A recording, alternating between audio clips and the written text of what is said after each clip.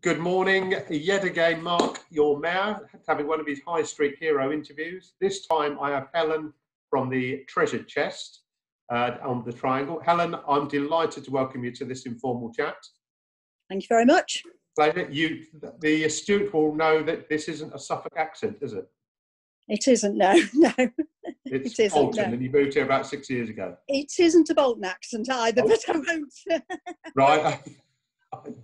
I will stand corrected. It's a Lincolnshire accent. Then. In terms of your shop, I know you've been shut, and we've briefly talked about some of the challenges. How have you tried to adapt your business? Well, we've been lucky to some extent because we already sold online.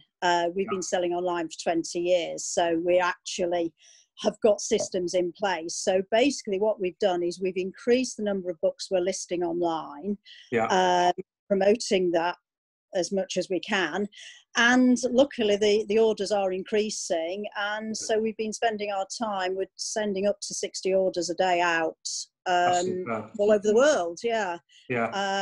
We did well, I was going to say we did have issues to start off with just getting enough packaging, but that's resolved anyway. So in some respects your shop's shut, but the positive is this, that you've increased your online capability. Oh, certainly, yes, it's really increased. Yes, and you sell all around the world as well, which is modern technology.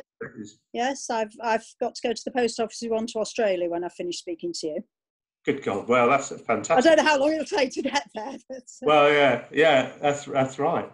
I have a stepdaughter in the Philippines, and I know how hard it is just to suffer. Getting a book to Australia could be tough.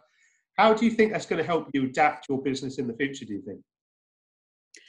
I don't know. It's a very difficult one because we can only adapt to a certain extent, because we've got 60,000 books in the shop, and the vast majority of those we can't sell online because they're low value and there's so much competition for paperback novels and things like that. We will adapt in that we will list as much as we can online. That's all we can do, we're on as many websites, selling websites as we can be on.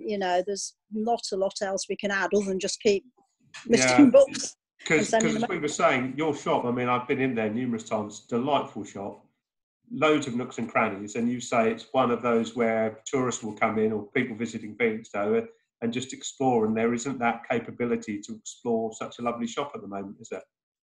No, not while there's a 2 metre restriction. It's just, short of knocking walls down and taking shelves out. And even if we did that, I don't think we can do it. So it's a challenge for you. But I wish you all the best, because I think the small independent shops are the real heart of Felixstowe, and anything we can do through the town council, myself in my year, please shout and I'll come and support you. Yeah, thank you very much. These are quick interviews.